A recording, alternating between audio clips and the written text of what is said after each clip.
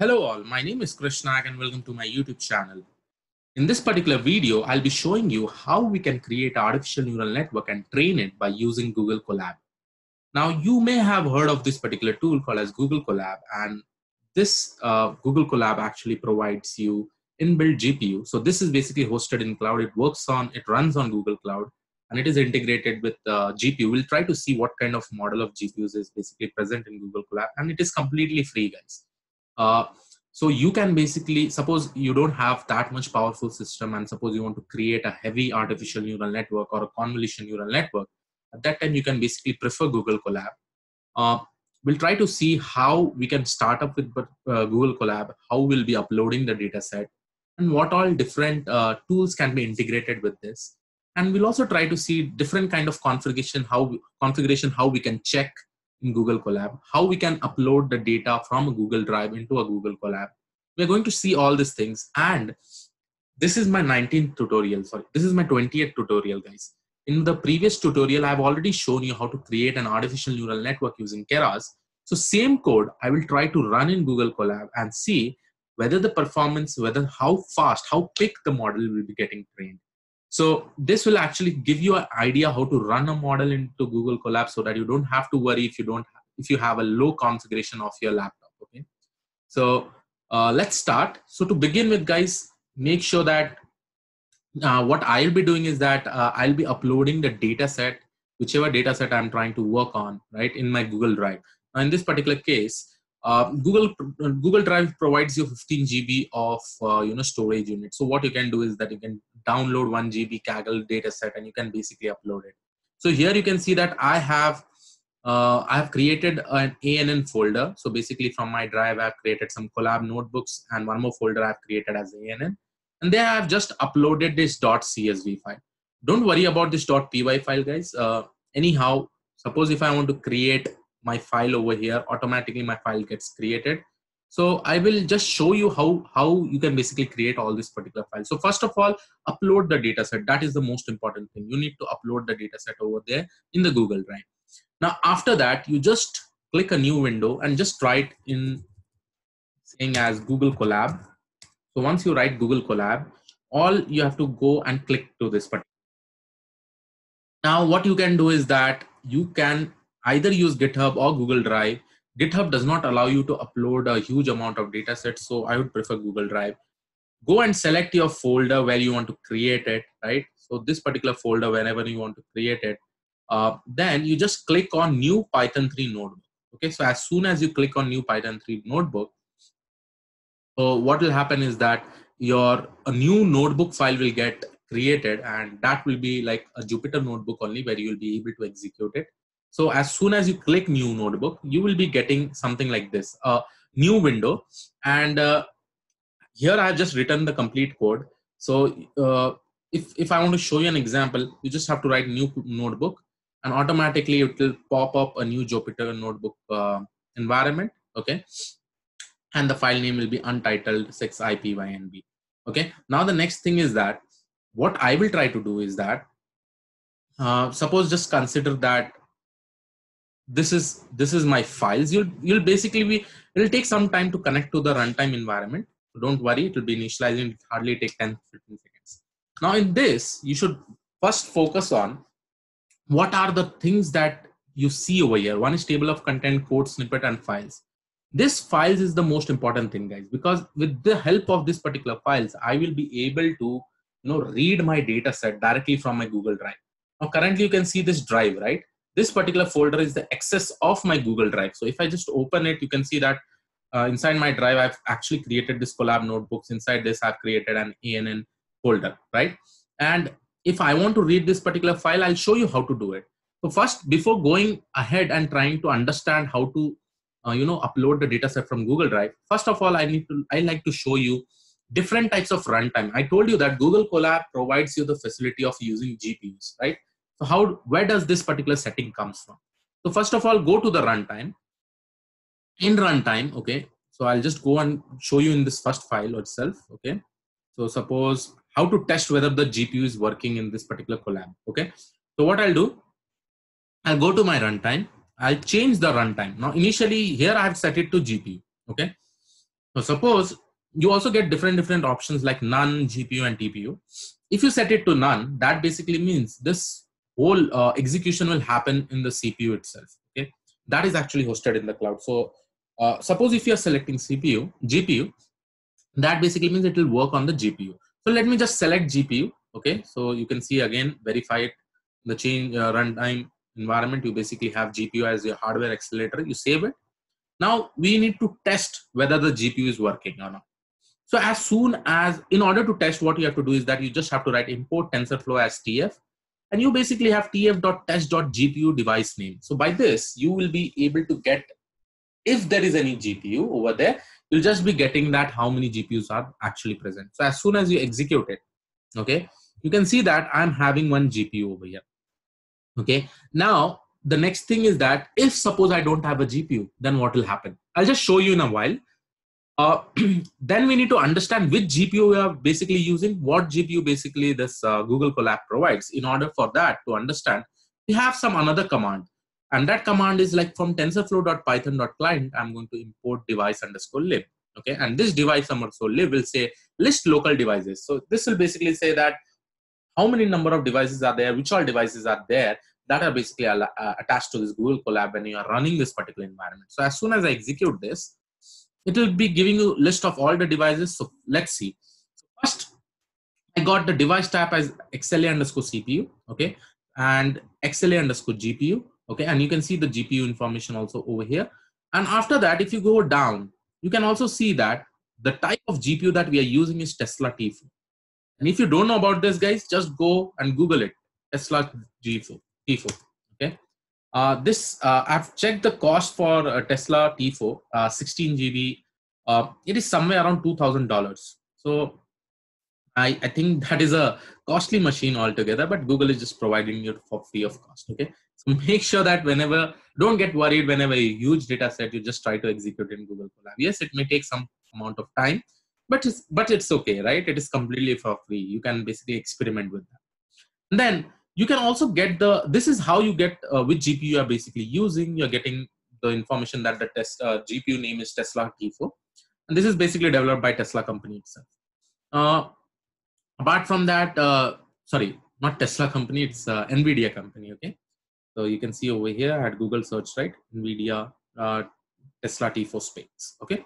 So this was all about that. And then if you want to know the RAM information, you just have to execute this particular information itself. Okay, info and memory info. This will actually give you all the information about the RAM itself, how many total memory is there, and all the information over here. And similarly, you can get the CPU information by just typing this particular command. Again, these commands are fixed, guys. You don't have to remember it. You just keep it somewhere and you'll be getting all this particular information. You just have to execute it. So this is basically my CPU information.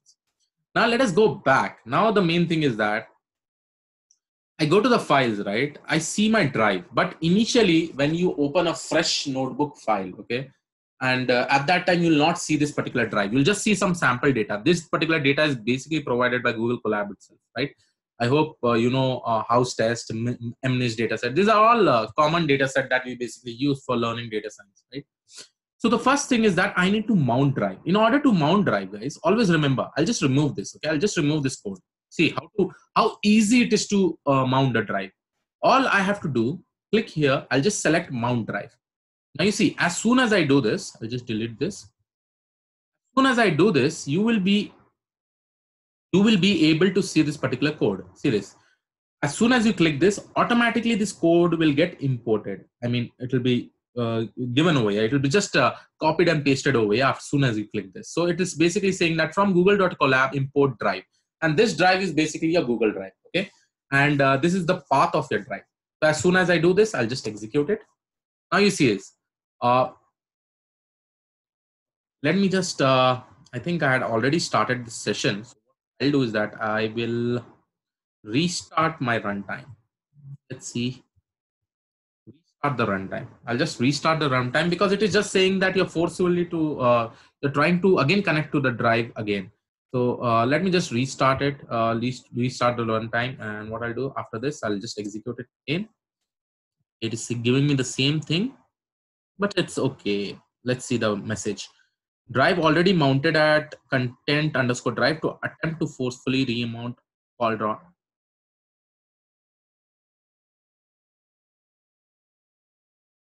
I'll just use this parameter. But if you are executing it for the first time, guys, you don't have to use this. Okay.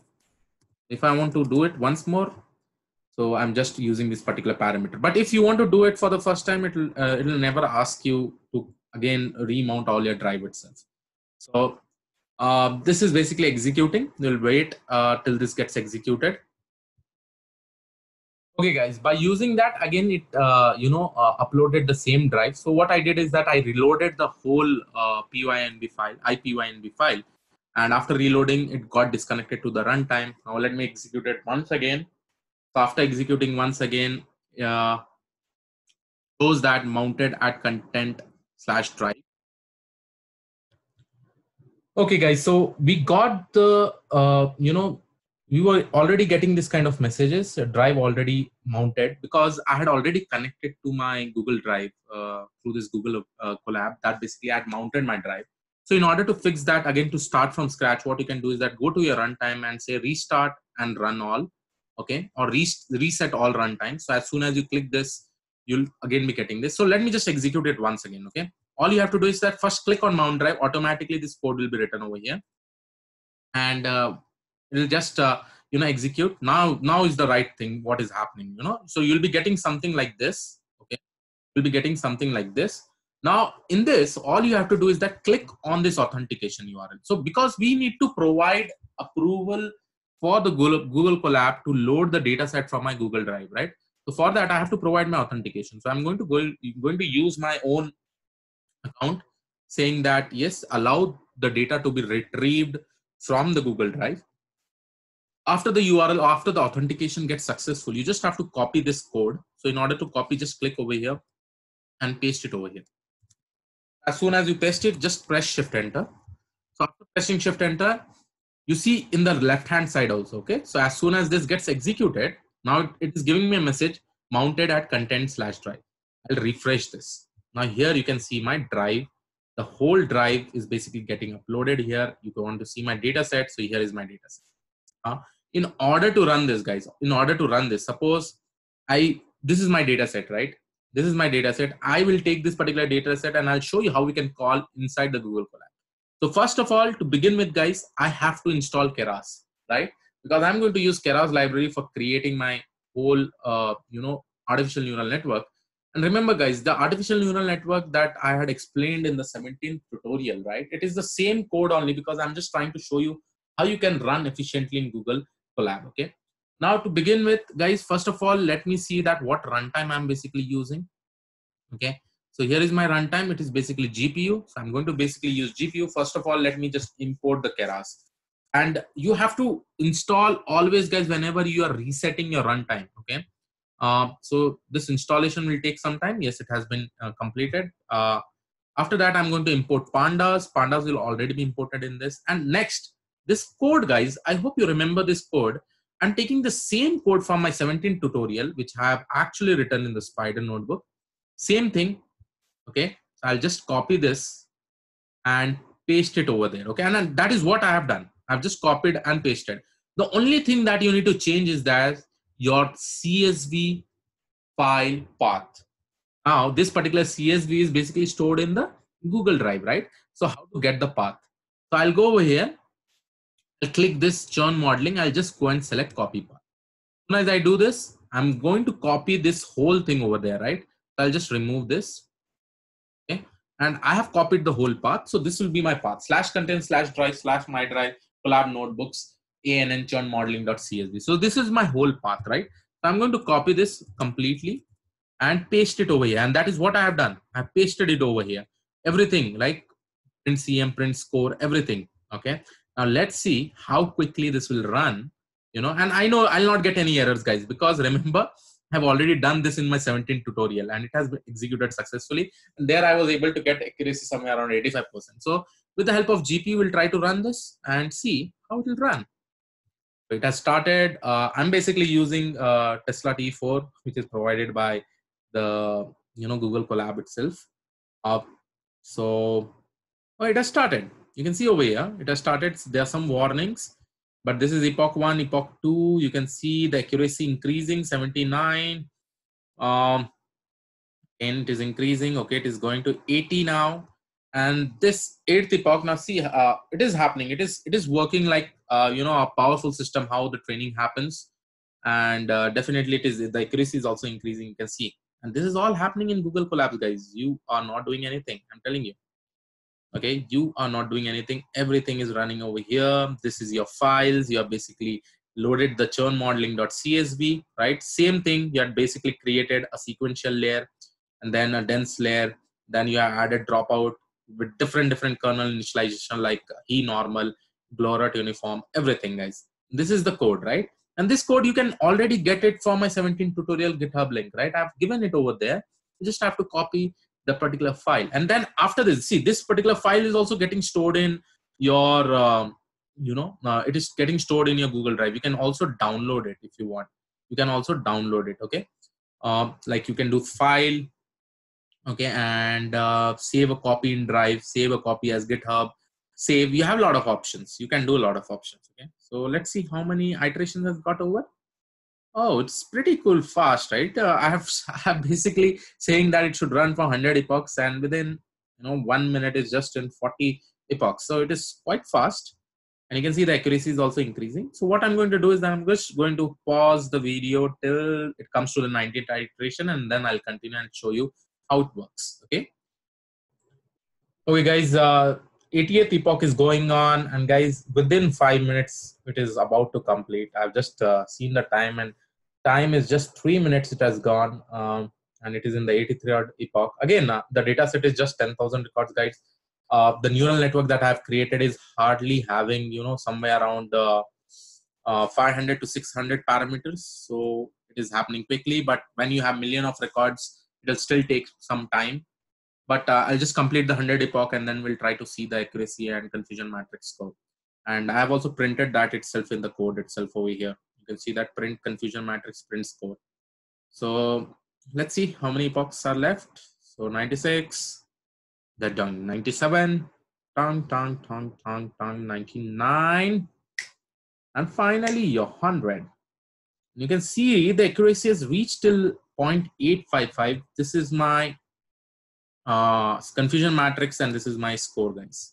See over here, the accuracy has gone. The training accuracy is somewhere around 84%. The validation accuracy is almost same. So this looks like a very good model altogether. Okay, and this was how you can basically run an artificial neural network easily in a Google Colab.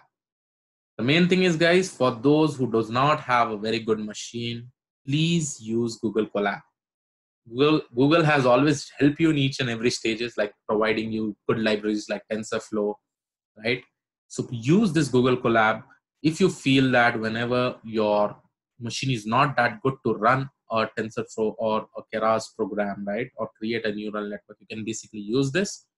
And yes, you can upload any kind of data set, because Google Drive provides you 15 GB of data set. Like you can create an ANN, you can create a CNN, you can do hyperparameter tuning also in this, and it can be basically done very quickly. Okay, so this was all about the videos, guys. I've also shown you how to use the GPU. Make sure you use it. I hope you like this particular video. If you have seen till here, guys, like the video. Please do let me know if you have any questions. Share with all your friends, guys. Help your friends if they want any videos like this. As this is all a free stuff, I'm putting up deep learning page from scratch. So learn more and get that feeling to do more in deep learning, because this is the most advanced technology being used in most of the companies right now.